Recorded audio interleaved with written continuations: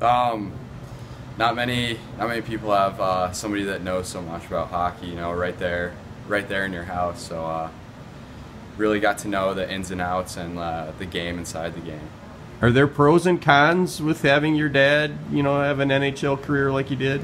Yeah, you know, sometimes after a game, you come home and you don't really want him to be able to nitpick you so much. That's kind of tough, but it's been good. What advice does he give you?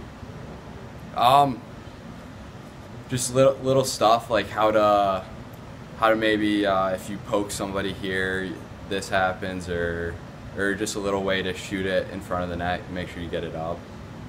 Okay. Do you feel pressure because, you know, of him and kind of following in those footsteps? Yeah, a little bit, but he knows this is what I want to do, and I know this is what I want to do, and yeah. What kind of a, you know, career are you hoping to have, you know, in Muskegon as you kind of look to this new team and to be a part of this?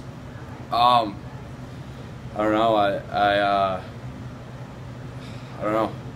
I love to play good here and try to be here, try to stay in Muskegon. Yeah, this is the best place I could play. You know, get to live at home, and there's not really a better situation.